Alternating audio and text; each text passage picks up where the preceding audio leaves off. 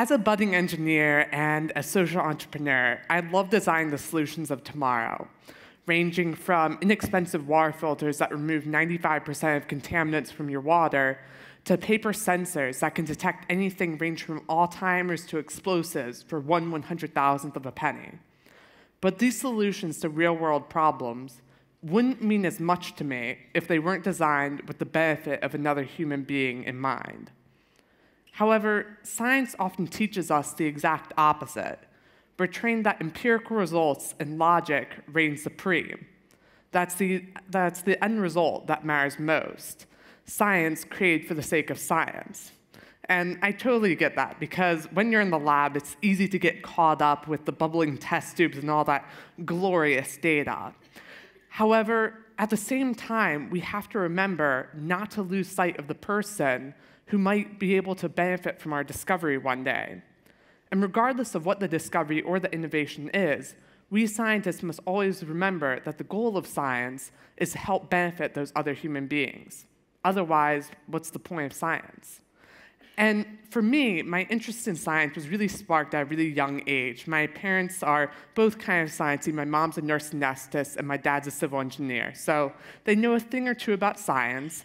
And ever since a young age, when I was probably starting in kindergarten, whenever me and my brother had a question that had to do with science, my parents would never tell us the answer. They'd be like, go design an experiment and figure it out, which was incredibly frustrating for 3-year-old me. I'm like, just tell me the answer.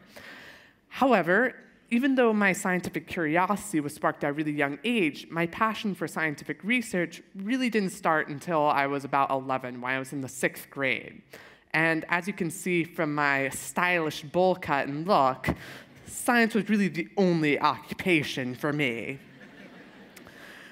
And after I won my first science fair, I was seriously hooked. And I was so hooked, I started working on my next year's science fair project the day after that science fair.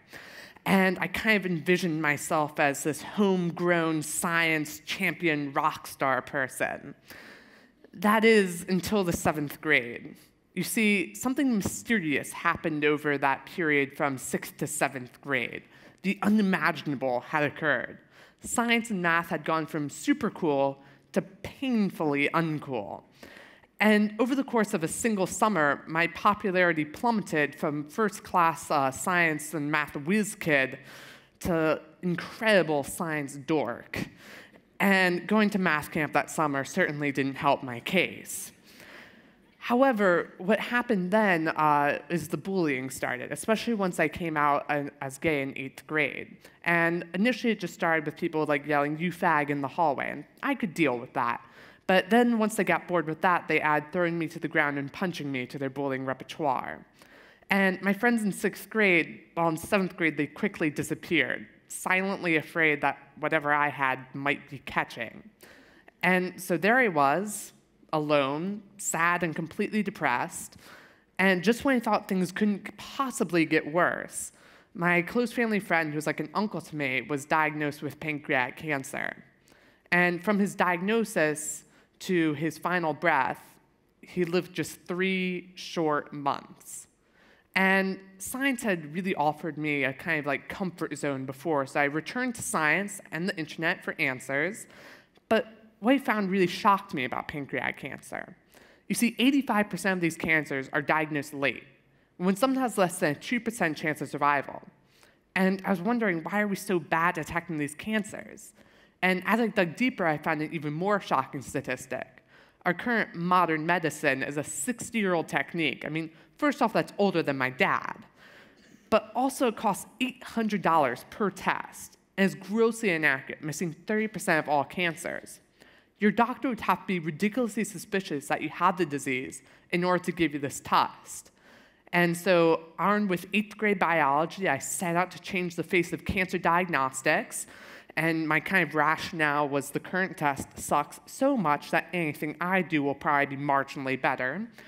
So I shut myself in my room that summer and researched just thousands and thousands of proteins, 8,000 proteins. I read all these articles, and it made for some really interesting back-to-school essays. My friends were like, "Oh, we went to the national park. Jack, what did you do?" "I researched proteins." Always an awkward pause after that. But I kept going, and finally, on the 4,000th try, I found one protein called mesothelin that's found at these very high levels in your bloodstream when you have these cancers. But the key is that it's found in the earliest stages of the disease, when someone has close to a 100% chance of survival. So if you could detect this protein, you could detect the cancer when survival was at its best. But now, of course, the question was, how on earth am I going to detect this thing? And my answer came in the most unlikely of places: my high school biology class, the absolute stifler of innovation. Particularly with my biology teacher, we did not get along, so one day tensions rose to record highs, and I decided to rebel how any self-respecting teenager would. I smuggled in an article on single-walled carbon nanotubes that would show her some actual science in that class. And so these single-walled carbon nanotubes are some of the coolest things ever. They're these super small tubes of carbon that are an atom thick, and they're 1/50,000th the diameter of a single strand of your hair. So they're extremely small, but they have these amazing properties. They're kind of like the superheroes of material science. And at the same time, while I had this article kind of like sneakily tucked under my desk, we were reading about these other molecules called antibodies. And antibody, it's like a lock and key. It will only react to one specific protein. In this case, that cancer biomarker I had found. I was just sitting there when all of a sudden it hit me. You could combine these two concepts, and what you end up with is a network of these nanotubes laced with antibodies, which creates this carbon substance that will only react to one specific protein. But also, due to the amazing properties of these nanotubes, it will actually change how electricity flows through it based on the amount of protein present, and thus indicate whether or not you have the pancreatic cancer. And making these is about as simple as making chocolate chip cookies. Literally, all you do is you just take some water, you pour in the nanotubes, add some antibodies, mix it up, take some paper, dip it, dry it, and you can detect cancer. But then I was like, I'm probably going to need a research lab to do this. Me and my brother had done some pretty crazy stuff, like we got put on the FBI watch list for our online shopping history. And we also cultured cholera where we make our sandwiches, but the CDC didn't have to be called in. And also, tragically, the thing with cancer research in your kitchen, my mom would always get in the way when she was making dinner. That was pretty tragic. One time she put lasagna in this thing where it was mixing up nanoparticles, and I accidentally poisoned my cousin with titanium dioxide. It was really bad. But he hasn't died yet. He's doing okay.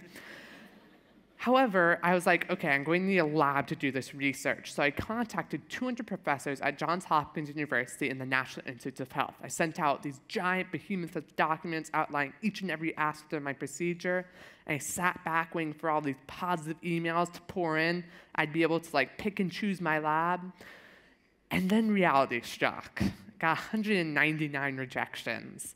I realized professors aren't nearly as nice as glowing profile pictures make them seem online. Some went through my entire procedure saying it was the worst possible mistake I could ever make and that I should just quit science now. However, I kept going, and finally I got one positive response from Dr. Andraka at Johns Hopkins University.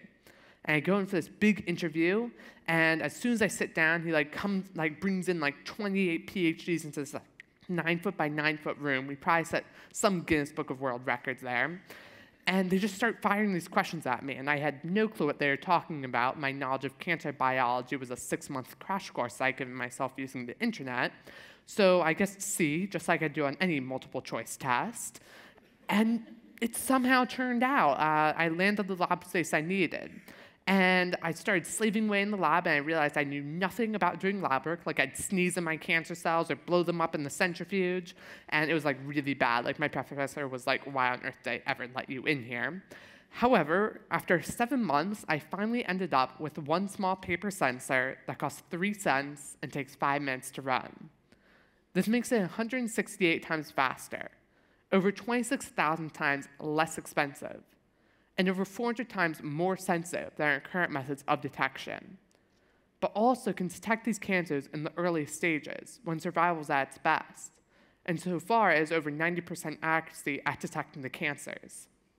So in the next 2 to 5 years, this patent-pending sensor could lift the once dismal pancreatic cancer survival rates from 5.5% to close to 100%, and would do similar for ovarian and lung cancer.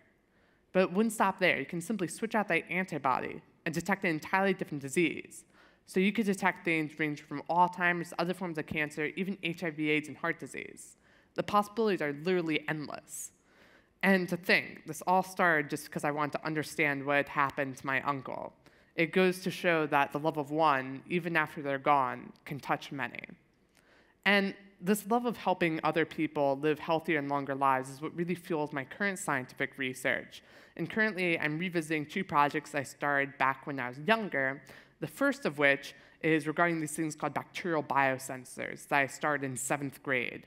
And since I was in 7th grade, the results were less than perfect.